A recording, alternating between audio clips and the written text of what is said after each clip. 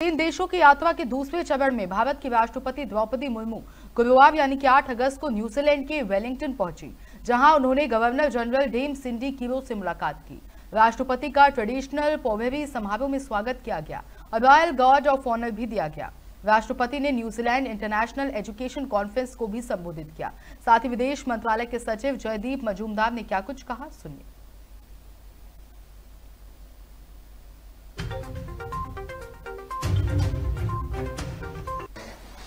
Free trade agreement is always a very aspirational target, and not just with New Zealand. I think for countries around the world, that is the ultimate objective, to enter into a free trade agreement. However, there are many things in between that can be done. At the moment, for example, we are discussing with New Zealand how New Zealand could export some of their, say, fruits and vegetables, and we could export some of our fruits and vegetables to New Zealand. So there are several aspects to it. Customs duties is only one of them.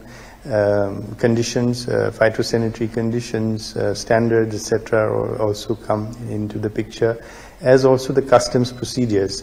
So during this visit, we are signing one particular agreement on customs procedures, which would certainly assist trade between the two countries, and we wish to proceed step by step to see what other things that we can do.